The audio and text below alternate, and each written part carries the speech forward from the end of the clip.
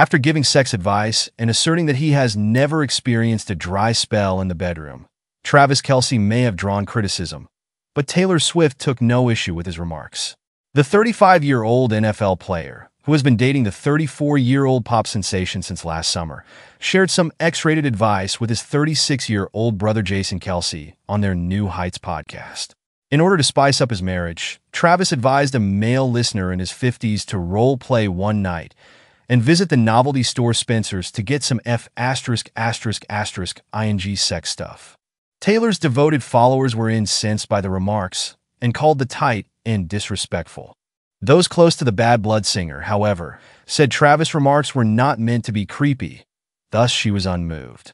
Taylor has no issue with it, an insider exclusively stated.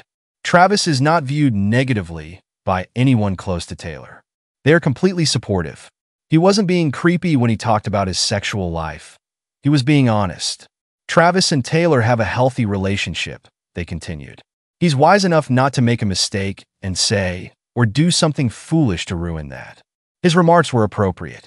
The listener, who admitted to going through a spell with his wife, who has no interest in sex whatsoever, received good advice from Travis and his sibling, a retired Philadelphia Eagle.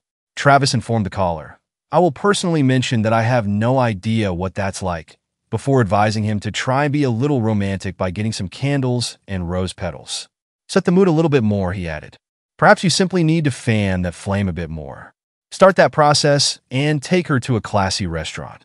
All of these are things I would attempt to do. Women, they're weird," he added. "Their desire for sex is not constant. They don't function on the same wavelength as us, and I'm not sure why. Being sought after is appealing to women." According to a different source, the athlete's remarks demonstrate his capacity for romanticism and his commitment to making Taylor happy.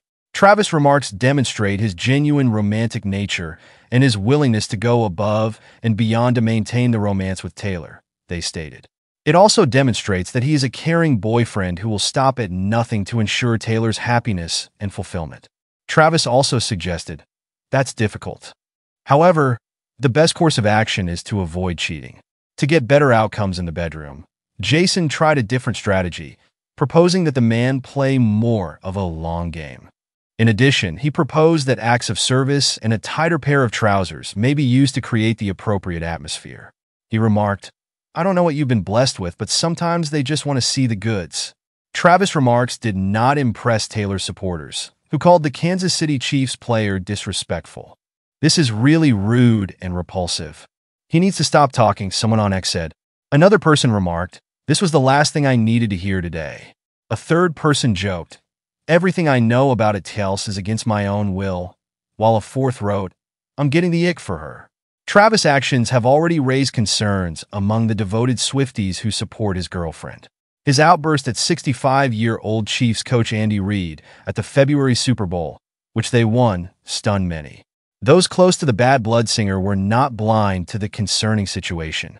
According to a source at the time, Taylor's friends were surprised and a little concerned by Travis yelling at Coach Reid like that, because they didn't even know he had a side to him like that.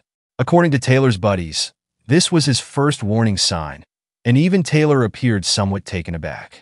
She has never lost her temper like that, and she is a professional.